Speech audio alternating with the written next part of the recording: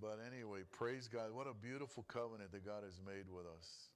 That he would be our God, we would be his people, that he would forgive our iniquities, that he would remember our sins no more, and that he would never leave us or forsake us. I mean, what an amazing covenant that we now have in the Lord. And, when we read about Israel, I mean, this week's Torah portion, lots of information. Hopefully you read it. It's Beha Adlocha, which means when you set up. It starts out in Numbers chapter 8, verse 1 through chapter 12 and verse 16. The Haftorah reading from the prophets. It's the book of Zechariah, chapter 3. And a lot of information this week that God gave commandments and instructions to Israel through Moses. And remember what he told Moses. Do exactly as I tell you, because these are earthly patterns, earthly formula for things in heaven, the things we cannot see. That's why it's so powerful when we read the Old Testament. And people say, oh, you're reading the Old, you're trying to go backwards, you're trying to get legalistic. No, these are all examples for our walk with the Lord today. In other words, we are looking back through the eyes of the Holy Spirit who leads us into all truth. And the Bible specifically says, because people will question, what are you doing reading the old things? How many people have been questioned about that? We're new covenant believers. What are you reading the old stuff? I would refer to them to 1 Corinthians chapter 10, which says the following about the things that have been written in the past for us new covenant believers. Beginning in verse 1, 1 Corinthians chapter 10, verse 1. Moreover, brethren, I would not that you should be ignorant, how that all our fathers were under the cloud, and all passed through the sea, and were all baptized unto Moses. In other words, even baptism, all of Israel passed through the Red Sea, and were baptized unto Moses, verse 2, in the cloud and in the sea. And verse 3 says, and they did all eat the same spiritual meat, and they did all drink that same spiritual drink, for they drank of that spiritual rock that followed them. And notice what that rock was Christ, was the Messiah. In other words, all of Israel was baptized, and all of Israel drank and were witnesses to that rock, and that rock is the Messiah. And then when the Messiah comes to his own people, most of them reject him and don't recognize him. Even to this day, most Jewish people don't recognize the Messiah. And he's been with our people from the very beginning. I mean, that is amazing. Is that what it says there? That rock that followed them, and that rock was who? Was the Messiah. Even though that we as Jewish people don't recognize him, he makes himself available to us. He's still following us. He's still seeking us. He's still trying to open up our hearts and our minds to accept him in our lives. And as a Jewish person, when you accept the Messiah of Israel, you don't change religion. Like I told the person yesterday, I'm a completed Jew now. I now feel complete. I've never been more Jewish in my entire life, because I'm following the King of the Jews, and the one who the Word became flesh and dwelt among us. And the disciples said that followed him, they said, we beheld his glory. I mean, when we do things his way, glory has to follow, like Luz was saying. Miracles, supernatural.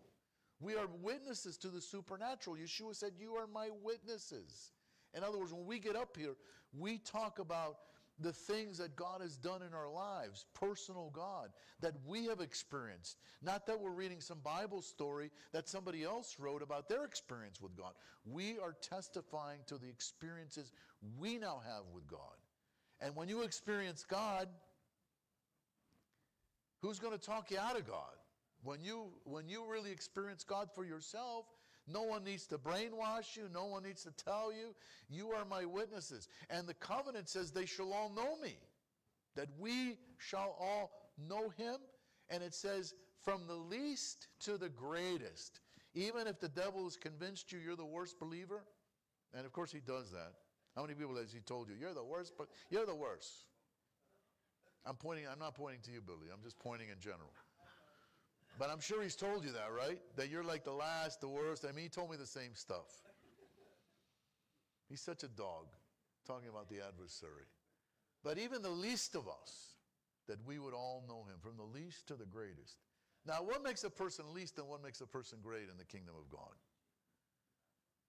If you were a disobedient child, would that make you great in the kingdom of God? If you never did what God said, that would make you least. So obedience is better than sacrifice. When you and I obey God, it makes us great. This is my son. The Father spoke from heaven. This is my son, in whom I am well pleased. Why is the Father so pleased with the Son of God, with the Messiah? Because my meat is to do the will of him who sent me.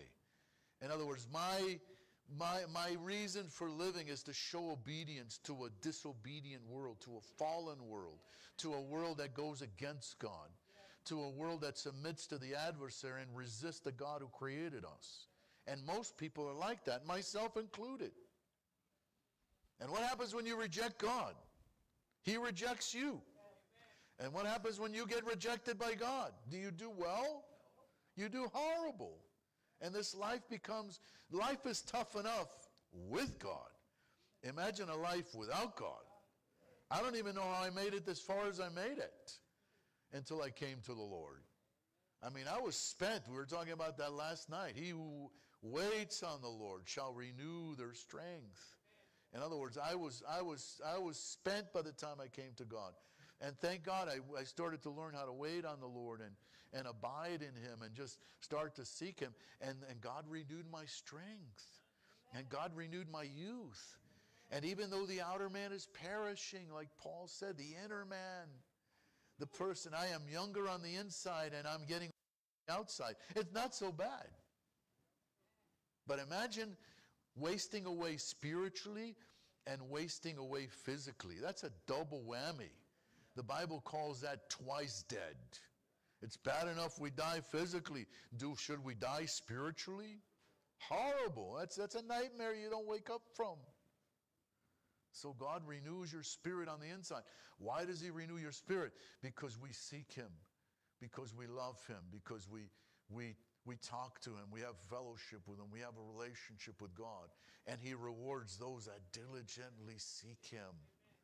And I mean, that should be everyone's claim, that we are being rewarded as we seek him. And the more you seek him, the greater you'll be, the better your life will be. So it says, verse 4 again in 1 Corinthians 10, and did all drink the same spiritual drink, for they drank of that spiritual rock that followed them. That rock was Christ, means the word Messiah. The rock was Mashiach. But with many of them, verse 5, God was not well pleased, for they were overthrown in the wilderness. In other words, verse 5 says that after they came out of Egypt, after salvation, they were doing things that were not pleasing to God. How many know you could be born again, a child of God, and still do things that don't please the Lord? You ever hear the terminology that we grieve the Holy Spirit? As a parent, when your children are disobedient, does that grieve you? That's grief. That causes grief in a parent's life. And many of us cause grief in our father's life because our ways are not his ways. Because he wants us to do what he says.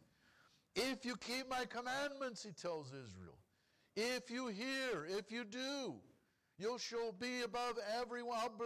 I'll bless your socks off, he tells Israel. They weren't wearing socks in those days. I'll bless your sandals off.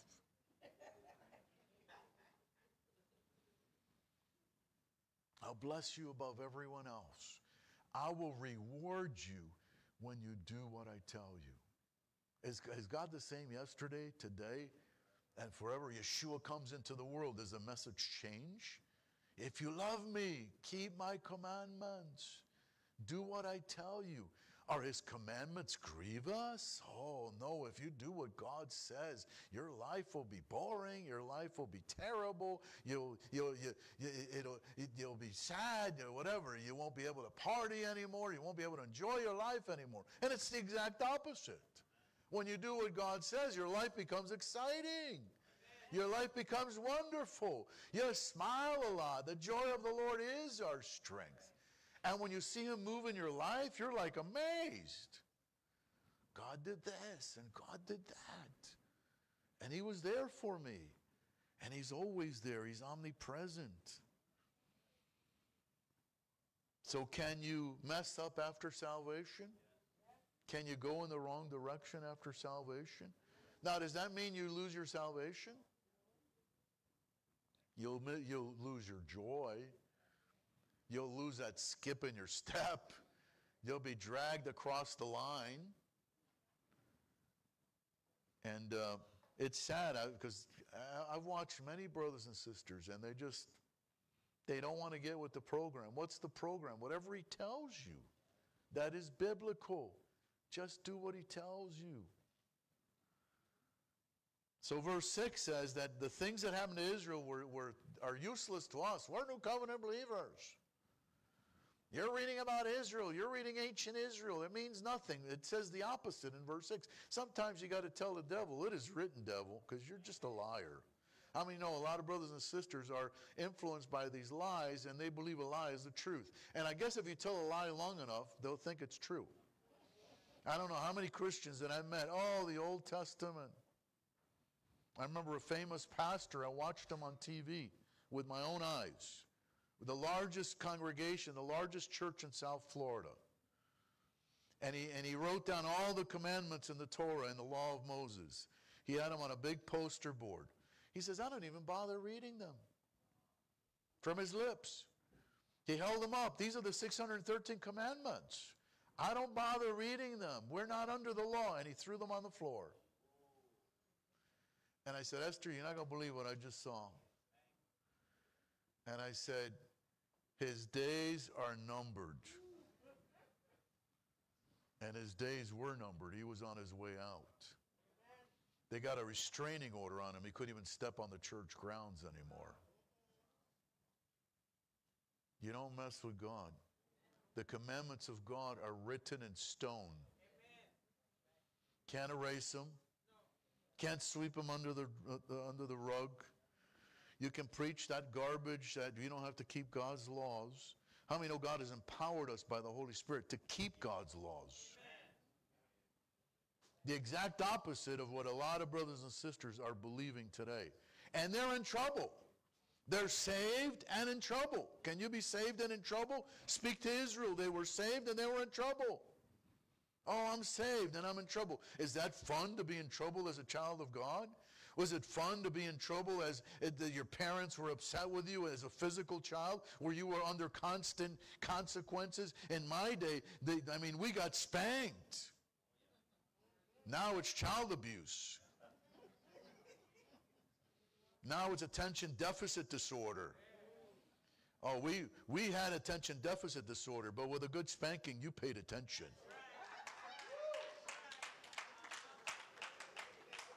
Now they put you on a pill, and they make a zombie out of you.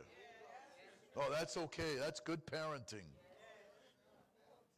We had attention deficit disorder for about 5 minutes. You got a good whack, and you paid attention.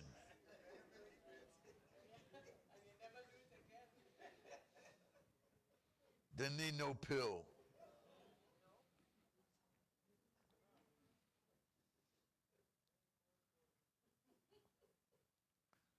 Just got a little push there, and then it's like, are you paying attention? Oh, yeah, Mom. Oh, yeah, Dad. Oh, yeah. Oh, yeah. I'm paying attention. Oh, yeah. What would you like me to do? Now you touch a child. Oh, it's child abuse. No, not correcting a child is child abuse. That's right.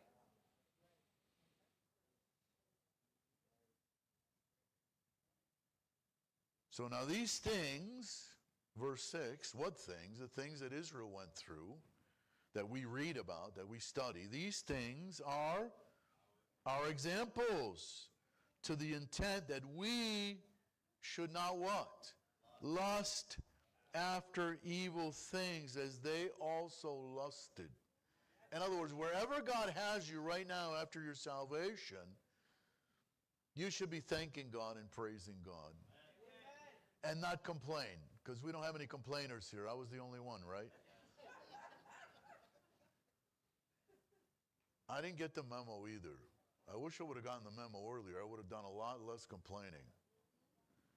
And I've noticed in my own life, just like in theirs, the more I complained, I'm not going to say I was going backwards, but I was going nowhere. They weren't going anywhere either. And the more they complained, the more upset he got. Because he said, they don't understand my ways. And here we are, 21st century, and we're still questioning God. What is his way? What does he want for? How many people have said, what does God want for my life? What does God want from your life? He wants you to be conformed to the image of his Son. He wants you to be like Yeshua. He's the model citizen for heaven. You and I are in heavenly training on this earth for a short amount of time. This is heavenly university. Yea or nay? Where are you going? I want to go to heaven. Don't you want to go to heaven? I mean, you and I are being trained for heaven. And who's the role model for heaven? You and I? No. Yeshua is the role model. This is my Son, whom I am well pleased. He took him up to the mountain of transfiguration, right? Peter, James, John. Moses shows up to the picture. Elijah was there. Moses representing the law. Elijah representing the prophets. Did he say, listen to Moses, listen to Elijah? He didn't say that. The prophets and the law spoke about my Son, spoke about the Messiah. You listen to him. In other words, don't raise up Moses above Yeshua. Don't raise up the prophets above Yeshua.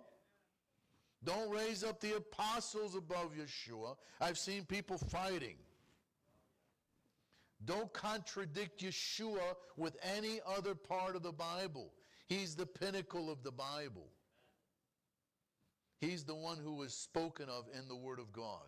Don't raise up Moses above Yeshua. Don't raise up Paul above Yeshua. Don't raise up anybody above him. He is the King of righteousness. He is a priest forever. After the order of Melchizedek, from the tribe of Judah, the Lion of Judah. I mean, many of us have made that mistake that we are raising up other people above Yeshua. Don't make that mistake. I'm not going to say that's a fatal mistake, but it's a bad mistake. You don't want to raise up Yeshua. You don't want to use any part of the Bible to contradict what Yeshua said. Amen. Yea or nay? We're going to err on the side of caution. Are you with me? So they lusted. They got in trouble. They weren't happy with their situation. God was trying to teach them something. That's what the Holy Spirit's reminding me. When you're not happy in whatever situation God has you in, you're not learning what you're supposed to be learning. Amen. Because how many know God is a teacher? Amen. God is teaching. Yeshua said, learn of me. That means we're to learn. Who's the teacher? He's the teacher. Who's the teacher? Holy Spirit is the teacher. Whatever situation you're in, instead of complaining, ask the Lord, what is it that you would like for me to learn?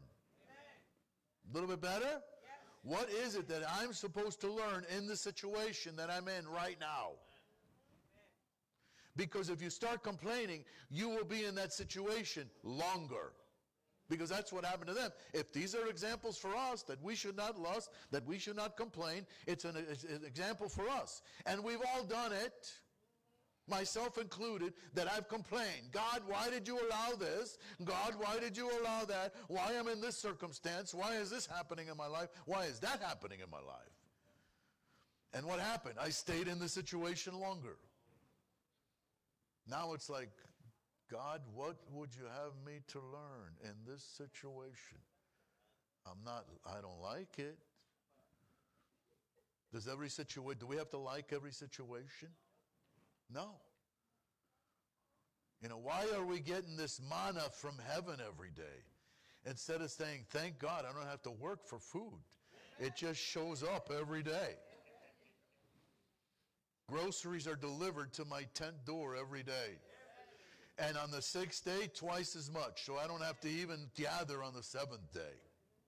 No, let's have some meat. We're sick of this manna. I'm sick of my job. I'm sick of my wife. I'm sick of my husband. I'm sick of the situation. What happens when you talk like that to God? You'll stay there longer. One more, round about Mount Sinai. Take another trip around Mount Sinai. God, why am I going through the same thing over and over? Because you didn't learn the first time. Yea or nay? How many of us have gone through the same situation over and over? Why, Lord? Because you complained, because you didn't get it, because you didn't get the lesson. Because when you get the lesson, you move on. It'll be some other challenge. It's like, Lord, why am I in this situation? What is it that you want me to learn? In other words, we should be in student mode all the time instead of complaining mode. Why this? Why that? I mean, how many know he's the ultimate choreographer? And all things work together. Does he work all things together for the good, for those who love God and are the called according to his purpose? Lord, what is your purpose in my life? God's purpose in my life and your life is to be conformed. He took us deformed. Did God accept you the way you were, the way I was? And he wants you to stay like that, right? Deformed. What does it say? He chastises, he corrects every child whom he receives. He corrects. Why is he correcting me? Why does he want me to change? Can't I just be lifted up into heavenly places even though I was dead in my trespass? Can't I just still be dead in my trespasses and in my sins? You want me to stop trespassing? You want me to stop sinning? You want to change my behavior? I was happy being dead. I was happy dead man walking. You mean you want to transform me by the renewing of my mind? You want me to think different? You want me to act different? What a mean God. I mean, he's an awesome God. Change my heart, oh God. Make it ever true. Change my heart. Change me. I don't want to think and act like I used to. That's what was killing us. And we resist the lessons. And life is the lessons. Our life, our situations is the lesson. Why did you put me here? Why did you take me there? Why did you allow this to happen? All things are working together because you and I declared our love for God. And he is training us, and he is teaching us, and he's using life to do it. He's using circumstances in our life to teach us all these things. And if you don't get angry, and if you don't do a lot of complaining, and God forbid you don't quit, you're going places in the kingdom of God. But I've seen a lot of brothers and sisters, they get mad at God. They don't like their situation. They don't like where they're at. They want something else. They have a better idea of how they should live.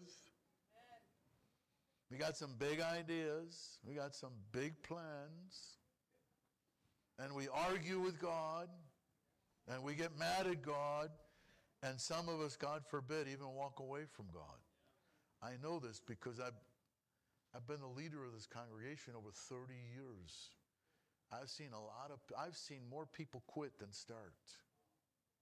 And does that give me joy? That breaks my heart. Because because if you love God, everything's working together. What happens if you say, I don't love you, God, anymore? I don't want you anymore. It's game over. How can he deal with somebody that doesn't love him anymore? How does he deal with you? Does he reject you? No, you rejected him. Once you reject him, you're back to square one. I rejected him for the first half of my life. How did it go for you? Terrible. Horrible. It was a nightmare. And you think I'm going to reject him now? I complained until I learned that complaining just keeps you in the situation longer. We've all done it. If you can't say amen, say oh me. And we've complained. What happens when you complain? You don't go anywhere. Haven't learned. Haven't gone forward. Haven't gotten it. So these things are examples to us, verse 6, to the intent that we should not lust after evil things, as they also lusted. In other words, they wanted something different than they were getting. In other words, many of us have made that mistake, that we wanted something else in our lives than what we were getting. Instead of thanking God, whatever it is, that whatever our situation is, we were complaining that we didn't like what we were getting. So, and neither be idolaters, verse 7, as were some of them, as it is written, the people sat down to eat and drink and rose up to play.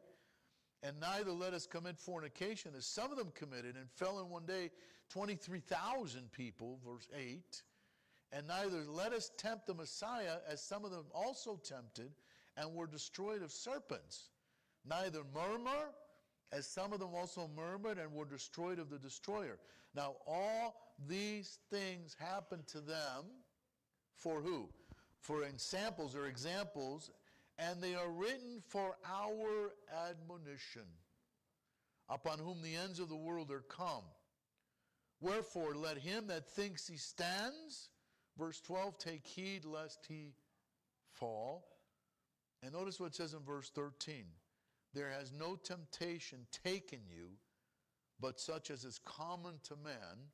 But God is faithful, who will not suffer you to be tested or tempted above that you are able, but will with the temptation also make a way to escape, that you may be able to bear it. In other words, whatever situation, whatever test you and I are under, it won't be above your capability.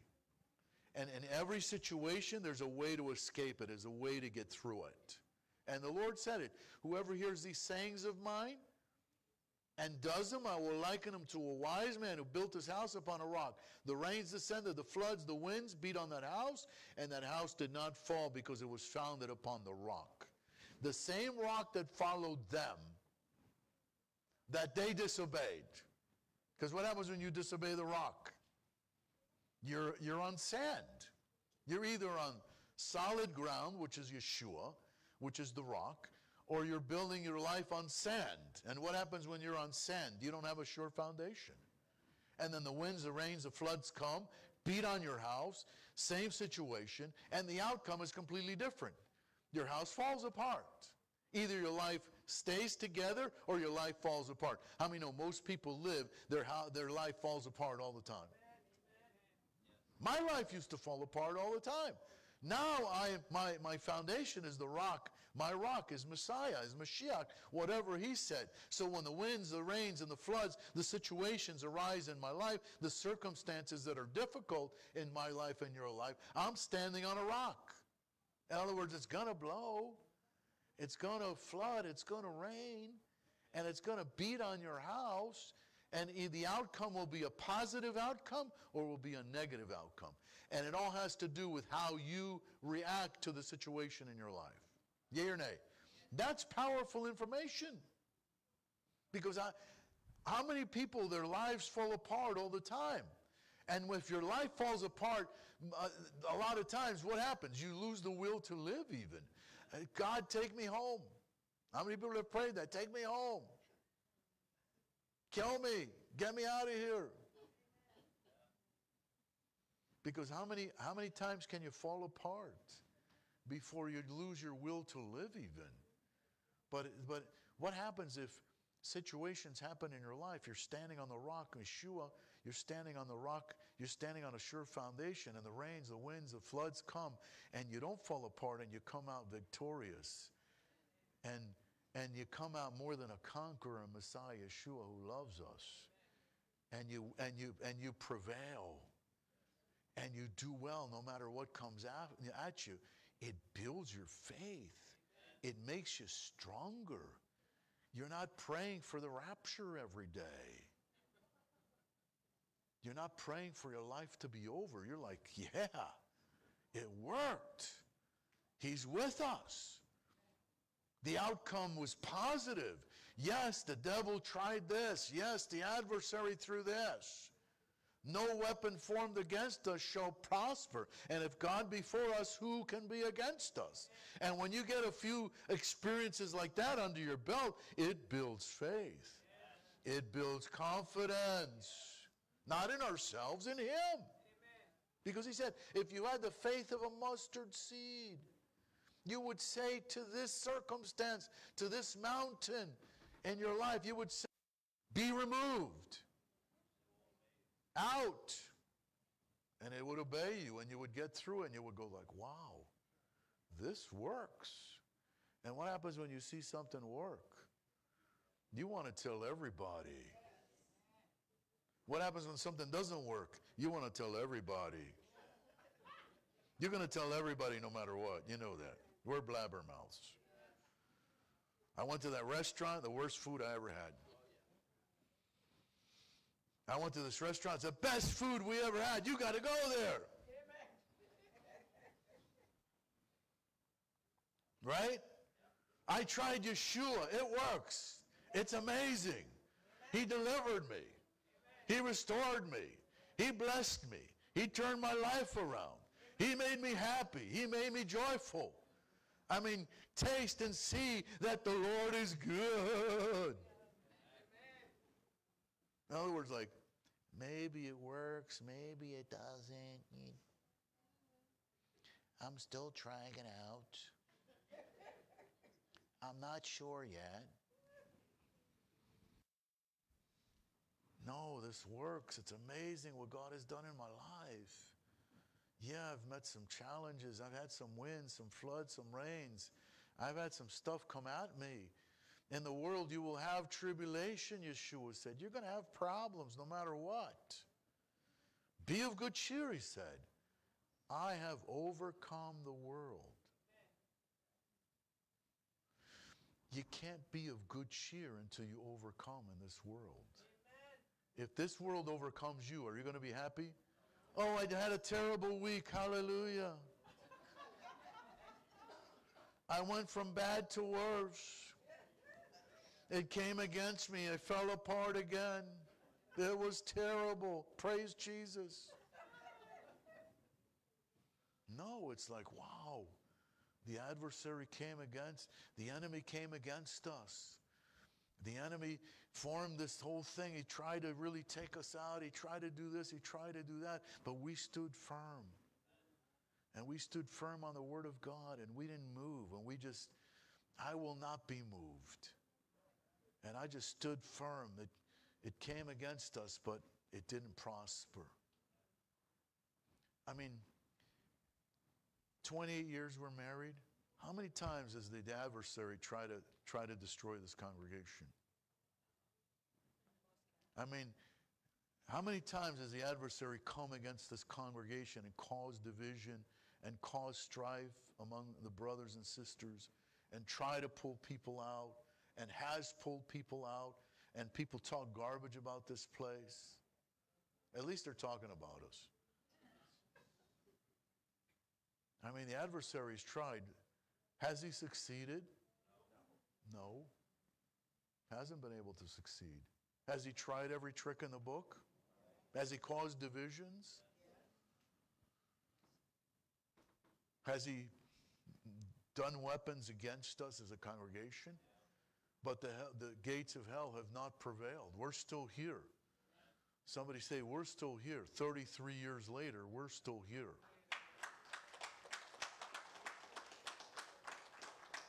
And the adversary has tried every trick in the book. And he loves to turn one against the other. Loves to do that. Loves to do that. He did it in heaven. He caused a third of the angelic beings to fall because he did that. Does he still do it today? Absolutely. Will he try and pull you out of a congregation? If you're called here? Of course he's going to try and pull you out. That's his job. Try to pull me out from day one. I remember he was working on my mom for a while. My mom was ready to leave. She got offended over something. You know, the usual. That self-righteous stuff. And my mom started to talk trash. And I was like, Mom, are you serious? Where do you think you're going?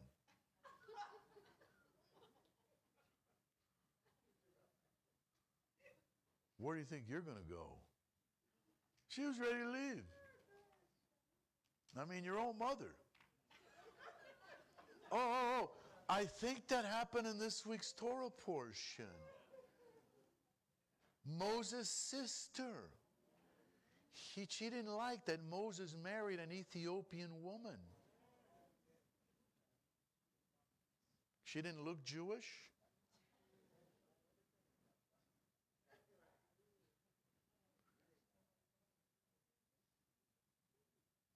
Moses' sister came against him, came against his marriage. Amen? And what happened? She got leprous. She got leprosy. Why? Because Moses wasn't perfect? I mean, no, Moses was a man of God. And God used Moses in a mighty. Was Moses a perfect? It doesn't say what happened to Zipporah. Did they get divorced? So you mean Moses was a divorced man? And then he married an Ethiopian woman? Oh my God. His sister wasn't happy. And she got leprosy. And then Moses is interceding for her. I would have said, take her, Lord. She's a pain in my Torah. My own sister came against me also. Don't kid yourself. Then my mother, the devil was working on my mother. I'm like,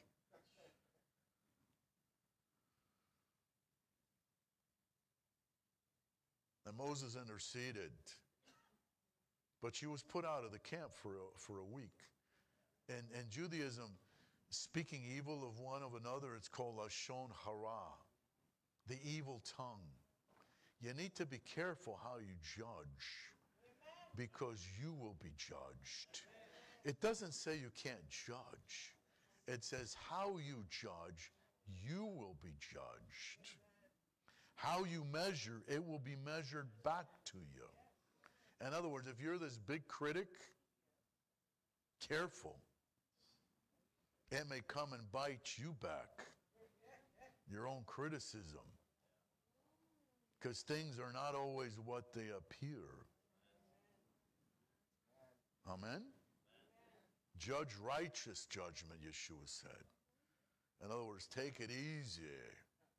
Be merciful one to another, as God has had mercy on you and I. Are you with me? We're quick to...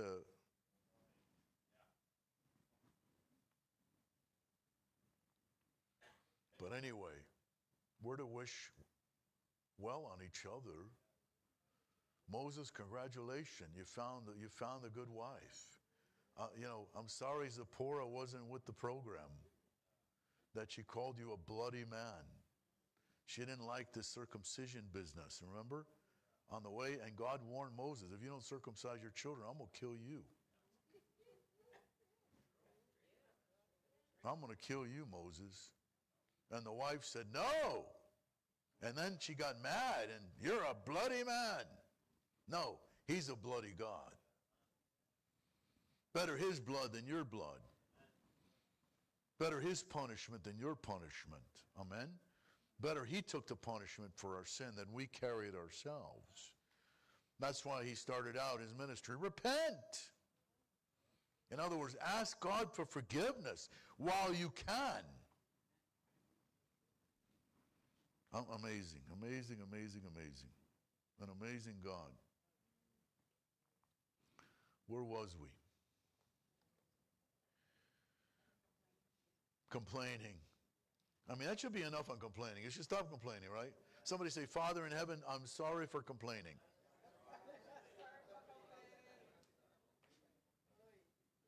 I must have said that to him 100 times already. Sorry, Dad. Didn't know any better.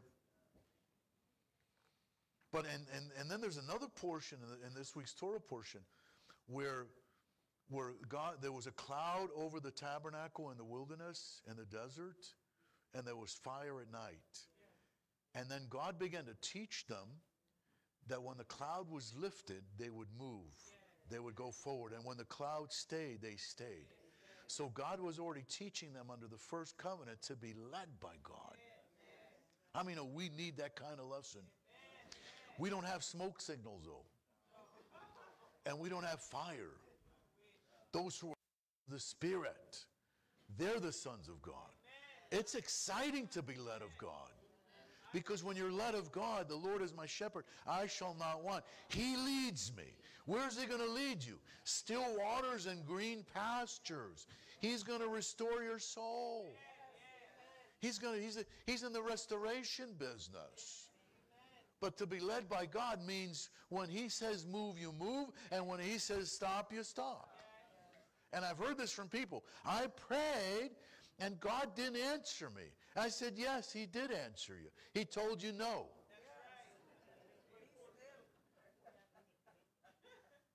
How many people have made requests to God, and he didn't give you their request? Did he answer you? Yes, he said no.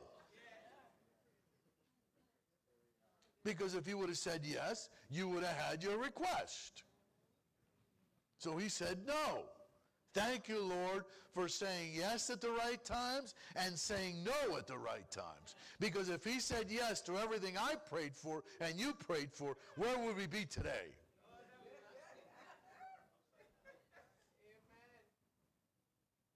All things work together for the good. Are all things good?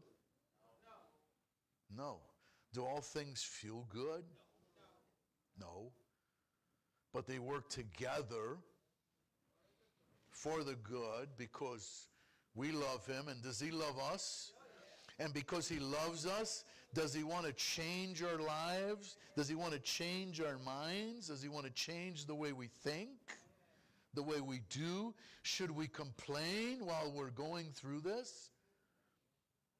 I mean, you know that Paul writes in one of his epistles, one of his letters, the clay cannot tell the potter. When I was going through my complaining stage in my walk with the Lord, this lady came up to me. And she said, God told me to tell you something. You know, when I was like, okay, what? What do I do now? And she said, God told me to tell you the clay cannot tell the potter what to do. Because I was telling the potter what to do, and I'm the clay. We're the clay. He's the potter. Yes. Amen. And at first I got offended. You know, because nobody likes correction. Come on, say amen. Oh, yes. Amen. And then I realized she was right. I was telling God what to do. I was complaining. I was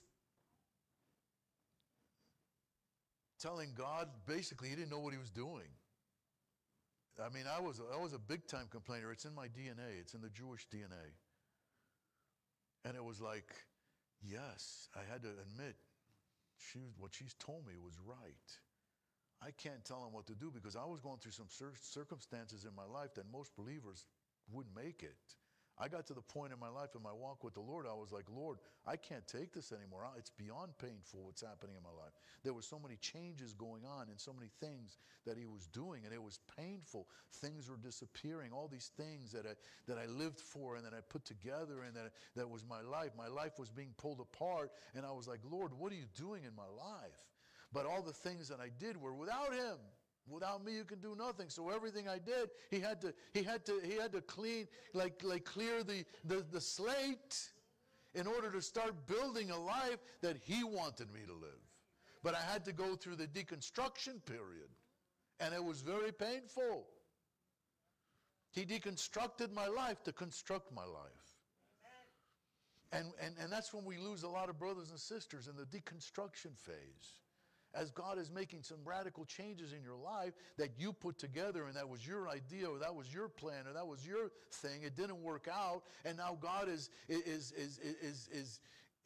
taking it apart because now he's going to do something else in your life, and it's like, whoa. But everything he did worked together for the good, because I'm where I am today. Had he not done all those things, I would not be here.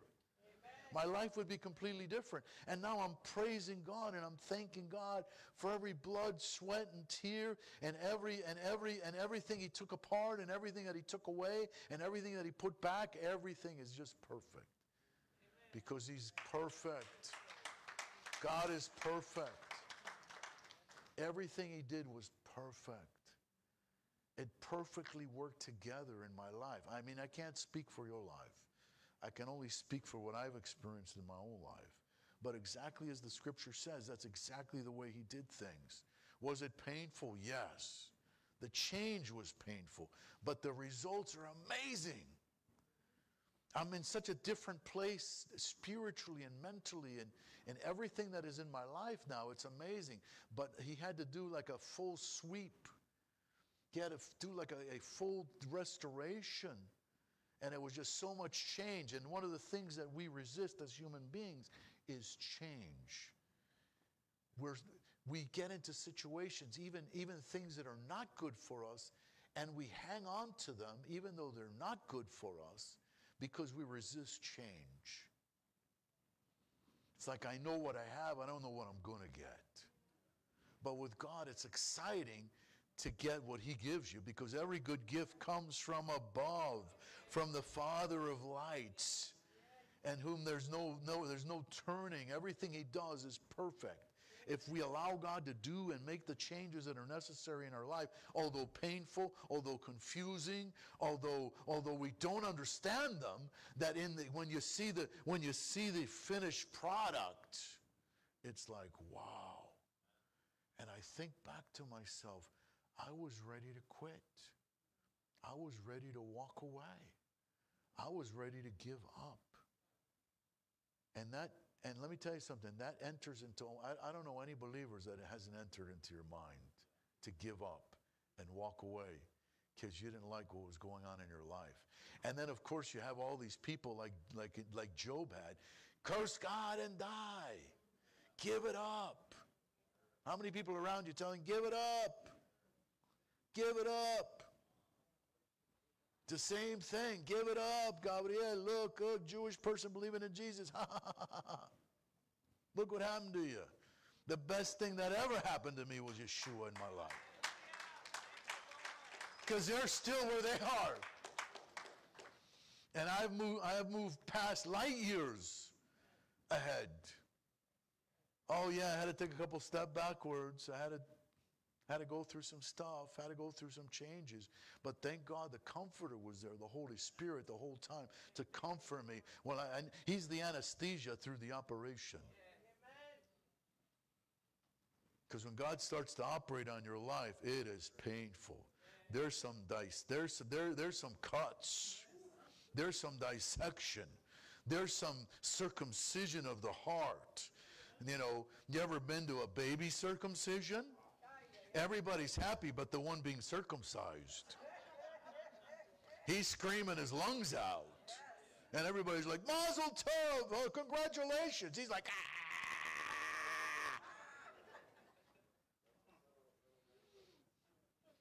I tell the rabbi, at least let him swallow the wine before you cut. They put a little wine on his tongue and he didn't even swallow. I'd be giving him a whole bottle of wine, poor kid. And here, bite on this dowel. You're like, and then God says, let me circumcise your heart, that you may learn to love me with all your heart. So let me cut away some things out of your life that you loved more than God. How many know that can be very painful? Word of God says, neither be idolaters as some of them were. Because we idolize not necessarily gods of wood and stone, but we idolize things and people in our lives. If you can't say amen, say, oh me. And when God cuts them out of your life, it can be very painful. And you can get angry at God, and you can think in your mind, I'm going to give this up. This is no good. I've never been in so much pain before. But the Bible says the opposite. If you endure chastening, if you endure correction. Let's read that exactly the way it says it. Are you with me? Somebody say there's nothing like a trip with the Lord.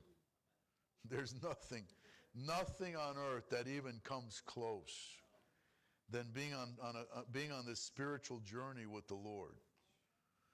Verse 6, Hebrews chapter 12. For whom the Lord loves, he lets you do whatever you want to, because he's just an old man with a poor memory that doesn't care what you do, because you're under grace. No, what does it say? For whom the Lord loves? Somebody say, God loves me. Does God love us? God loves you. God loves me. So what's he going to do because I love him and he loves me? He chastens and scourges every son whom he receives. Everyone? Raise your hand. You and me? This for everybody? But, verse 8, if you be without, in other words, I don't like what's going on, Lord. I'm leaving. I don't love you anymore. I can't take it. You've thought about it. Come on. We've all thought about it. Somebody say amen. I thought about walking away from the Lord. Because, I mean, what? You like chastisement and being rebuked and being corrected? No. So if you be without this correction business, whereof we are all partakers, then are you fatherless? I mean, you enjoy being fatherless? Being without God? Being fatherless? No God? How was your life without God? Somebody say terrible. Terrible. So if you don't like what he's doing, then are you bastards without God and without your Father, and you're not sons. So in other words, we have a choice. Furthermore, verse 9, we have had fathers of our flesh, earthly parents, which corrected us. Did your parents correct you? And we did what? We gave them reverence. We respected them. And shall we not much rather be in subjection to the Father of spirits and live? Should we submit ourselves? See, the difference is when you were corrected as a child, you didn't have much of a choice. You couldn't leave. You'd get a little suitcase, you'd get to the front door, that you're going to run away, and maybe you get to the sidewalk, and you're like, I got no money, I got no job, I don't have a driver's license, where am I going?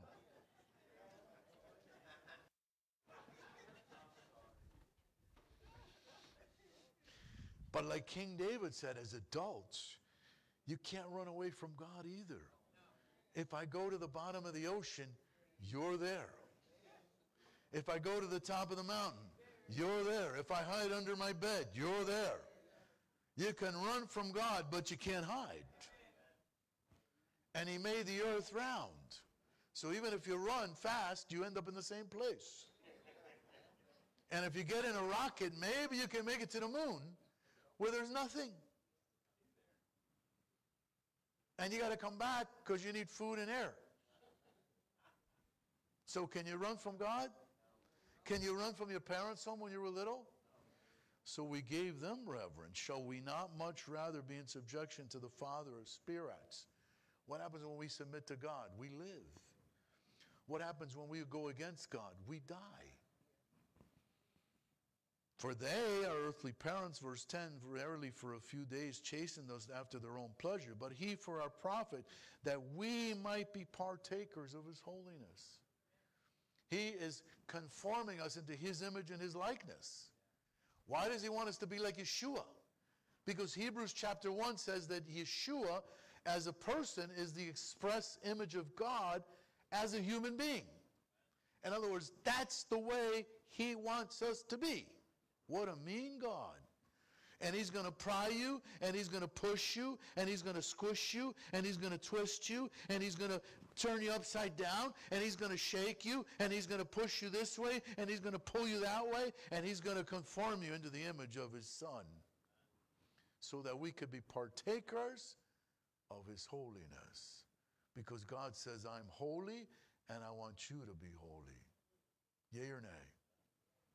So when we're being pulled apart like taffy, and we're being pried and pushed, and this and that, and that's happening, and all these things are working together in my life, because God is orchestrating all these things so that we could be conformed to the image of his Son. Somebody say amen. Amen.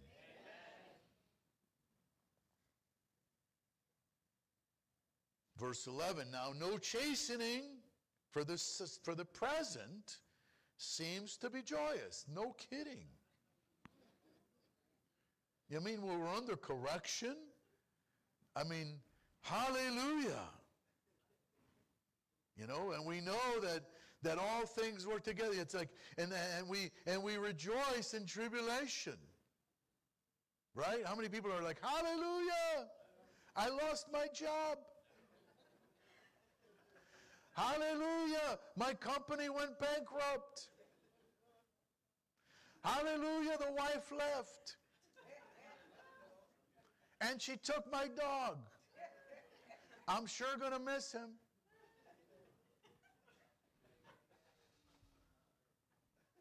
That's a joke, by the way.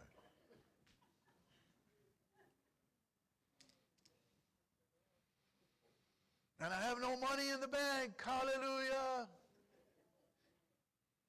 I don't know where my next meal is coming from. Hallelujah. I don't know where I'm going to be living. Hallelujah. No. Like God. Now, how do you go from prideful and independent to lowly and meek? I mean, how do you take somebody from being prideful, come on now, and independent, I don't need anybody, including God, that's the way I was, and now you make them lowly and meek and completely dependent on God? How do you take somebody from that kind of mindset to the other kind of mindset? He's got to bring us through some stuff to be lowly and meek. And the more prideful you are, the more independent. I don't need God. I can do all things by myself. I don't need your help. It's like when I left my house when I was 16, fighting with my mother, and I said, I don't need you, and I'm leaving. And she said, no problem, I'm not going to help you. And I said, I don't need your help. Now, you think I had an easy time as a 16-year-old leaving my house with no help? Oh, yeah, joy. I had such a great time as a 16-year-old all on my own. I mean, I went from shame to shame and Well, my brother and sister stayed home, and they were living in Argentina. In Argentina, if you have $2, you have somebody there living with you, taking care of your home. You have a live-in. My brother and sister with a live-in, breakfast in bed, and I'm sucking wind out here in it because I'm on my own. And I'm cleaning tables for a living, and I'm washing dishes, which in Argentina, that's like a low-class thing to do. Here, oh, I'm a waiter. There, you're like, you don't even want to tell people you're a waiter. In Latin America, a waiter is not a glorious job. That's kind of like, I'm a waiter. I got to put a stupid bow tie on and wear these stupid jackets. May I help you? And you got to wait on people. And I'm a janitor, and I'm cleaning kids' schools and toilets. Have you ever seen what kids do in bathrooms?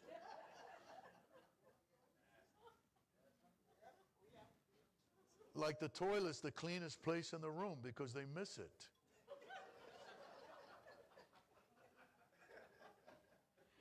Then most of them don't even come close to the toilet. It's everywhere around the toilet.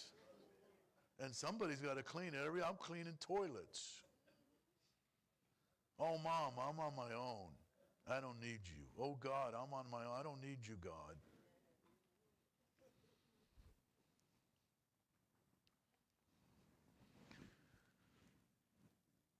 No chastening for the present seems to be joyous, but grievous. Nevertheless, afterward, after you go through some correction, it yields.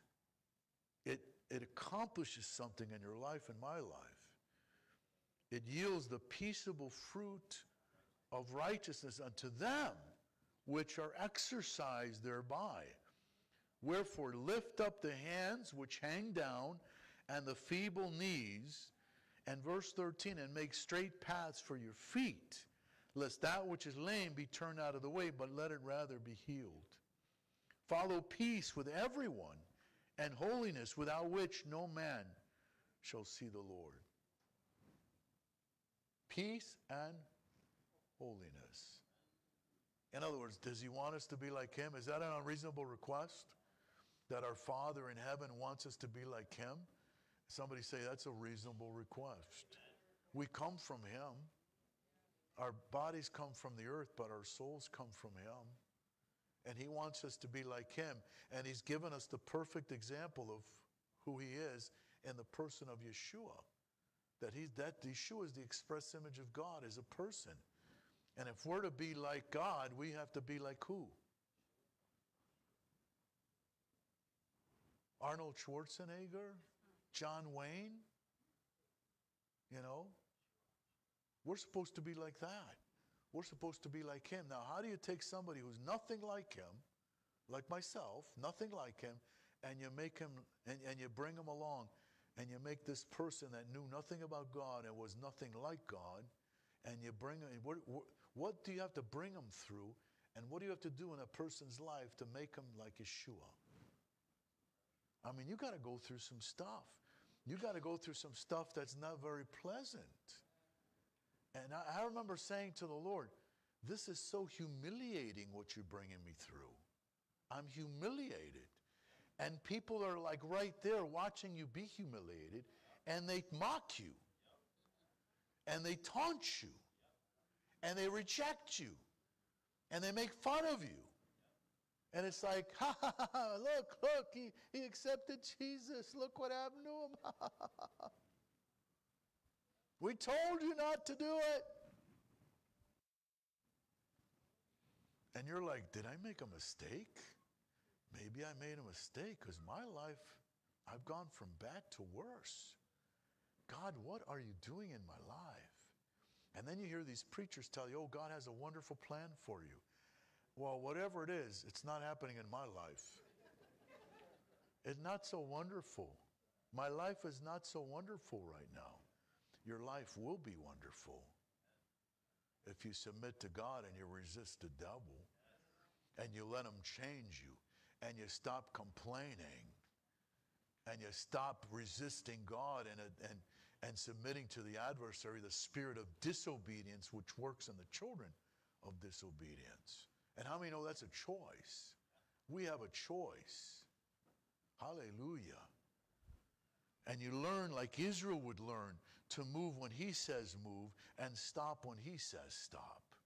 In other words, you're giving your free will over to somebody who's going to tell you what to do, when to do it, and how to do it. Do most human beings live like that? Do most believers live like that? Do most believers even understand that kind of lifestyle?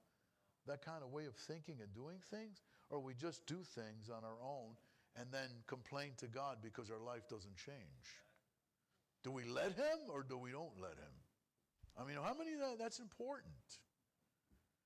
And does he know what he's doing? I mean, he put this whole thing together. I think he knows what he's doing. It's just a question of submitting to him and not fall into the same pitfalls that Israel. That's why all these things are written for our admonition. They are written for our benefit. Yea or nay? Somebody say, I'm learning through these things. Do we have to go through the same mistakes? Or can we read somebody else's mistakes and not make them? We could learn from somebody else. Yea or nay? I like learning from them the things that delayed their predetermined destination. And I like learning because it's getting me quicker to God's purpose in my life. Because I made many of the same classical mistakes that they made that kept them back. And many of us continue to make those classical mistakes. And there's not enough of us standing up and going, hey, guys, let's not do what they did. Let's do what he did. Let's do what Yeshua did. Let's submit to the Father like the Son of God, like the Messiah, like the way, the truth, and the life. And let's get with his program and watch how your life will change from glory to glory, from good to better to best. Because that's what I'm experiencing. That's what my wife is experiencing. Glory to glory, that's what's promised in our life. Because the more we are like our Creator, our God, the person of God, the greater our life is. The more of a conqueror that you are. The joy of the Lord is our strength. When you do well in situations in your life, no matter what the situation is, it builds your faith. It builds your trust in the Lord. It gives you more impetus, desire to serve God and do what he says. And we complain less. And we question less. And we just trust God. Somebody say, I trust him. Do you trust him with your life? You did give it to him. You said, here, take my life. So when he takes it and starts doing things, what are you going to say? I don't like what you're doing? Or are you going to say, I trust you, Lord? It's like Paul said, though he slay me. I think we got to read that again, Romans 8. I love that. I love that scripture. How many know Paul went through some stuff? Paul needed to go through some stuff. Do you think Paul was prideful when he started? Did you read about Paul's life? He was killing believers. Do you think he believed in Jesus?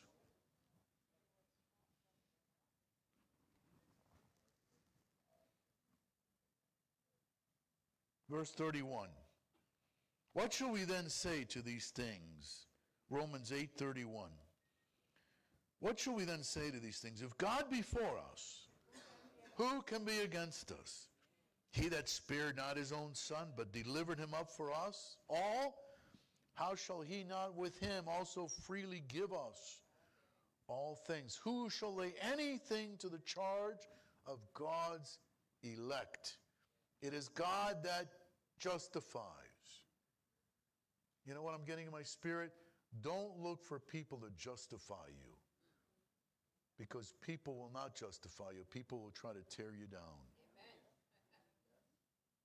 Don't look for justification in people. Because we have a tendency to tear each other down. Who justifies us? God justifies us. Who is he that condemns? Verse 34. It is Messiah that died, yea, rather, that is risen again, who is even at the right hand of God, who also makes intercession for us. Verse 35. Who shall separate us from the love of Messiah, from the love of Christ? Shall tribulation, or distress, or persecution, or famine, or nakedness, or peril, or sword? As it is written, verse 36, for your sake we are killed all the day long. We are accounted as sheep for the slaughter. And notice what verse 37 says, nay, in all these things we are more than conquerors through him that loved us. What things? Whatever comes at you, whatever comes at me. For I am persuaded, verse 38, that neither death, nor life, nor angels, nor principalities, nor powers, nor things present, nor things to come, nor height, nor depth, nor any other creature shall be able to separate us from the love of God, which is in Messiah Yeshua, our Lord. Somebody say, my God, my God. Now, one thing that Moses said in this week's Torah portion, which is awesome. I got to find it now. Give me 1 minute. We'll close with this. Because somebody say, when God moves, God moves. When we move without God, not good. But when we move with God, good. Very good. Very good. Very good.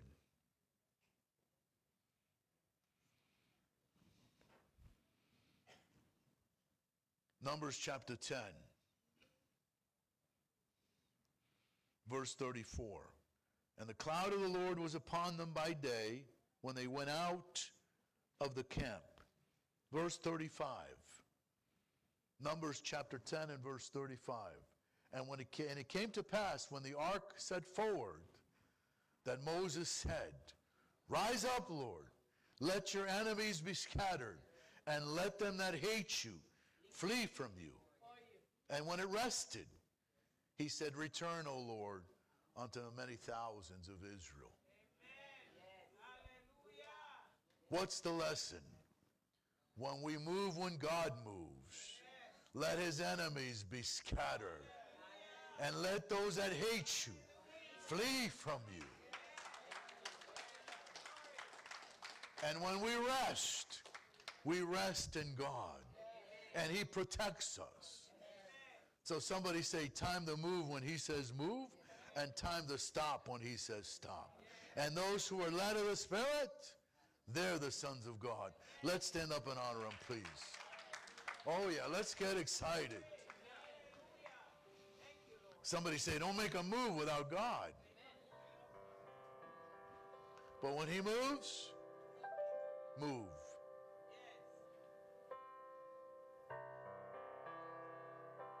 When he told Israel, gird up your loins, don't even take time to bake bread, you're going to move. I'm moving you out of this place. And he said, get ready, you're going to move, you're going to move.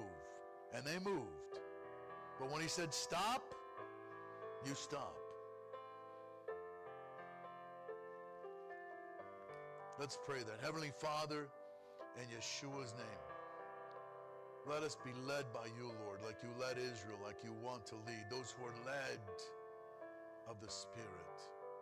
Father God, when you say move, we move. When you say stop, we stop. When you say rest, we rest. Return unto us, Lord, when we rest.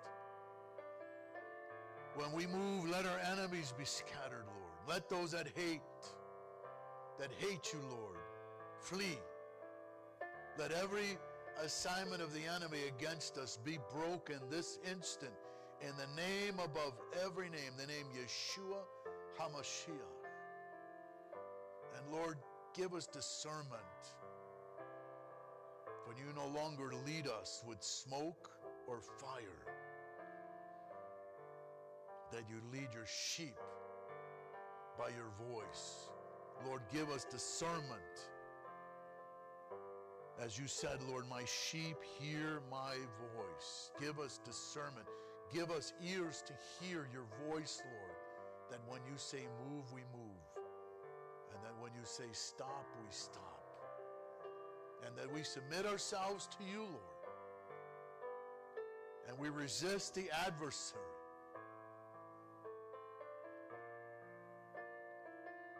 And whatsoever things we loose on earth shall be loosed in heaven, and whatsoever things we bind on earth. We bind everything that comes out of the mouth of the devil. Lord, give us discernment to hear your voice and to flee from the voice of the strangers and not to do anything they say or do. Father God, give us a spirit of obedience and discernment, and let us wait on you, Lord. And please renew our strength in you, Lord. Let us mount up with wings of eagles. Let us run and not be tired. Let us walk and not even faint anymore. Renew our strength. Pour out your Holy Spirit upon our hearts. Comfort us as we go through whatever it is that you are bringing us through, Lord. And Lord, may we never quit and give up on you, Lord, or even give up on ourselves. Let every tongue that rises up against us be condemned in the name above every name, the name Yeshua HaMashiach. The world knows him as Jesus the Christ. In his name we pray, and the people of God said, amen, amen. Give the Lord a big hand. Shabbat Shalom. Thank you for being here. Thank you for watching on the internet. We're going to close in a worship song that will